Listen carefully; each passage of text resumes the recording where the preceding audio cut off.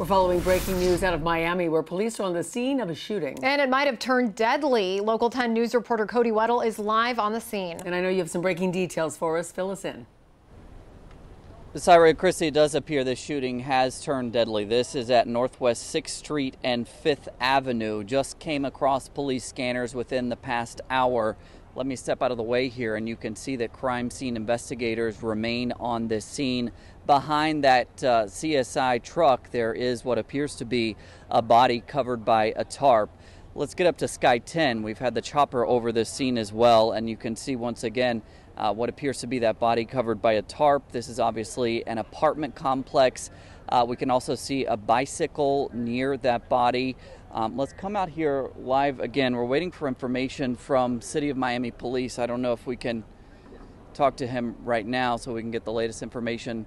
Freddie Cruz, captain with the Miami Police Department, what can you tell us right now about what the information you have about what just happened? Well, we don't have too much information. As you can see, it's a very active scene. This happened just about an hour ago.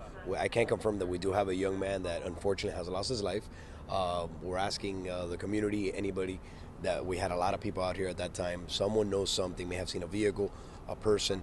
We got to put this person or persons behind bars immediately. Obviously, they took the life of a young man, so it's very important. As you can see, detectives are actively working. We're trying to review some cameras as well, and not much to go on right now. It's a puzzle. Okay, investigation just starting here. Absolutely, just started. Like I said, we have to be here all day to get to the bottom of this. We will be, but this is the opportunity that we take to ask the community for their help. Okay, thank you very much. Thank you very much.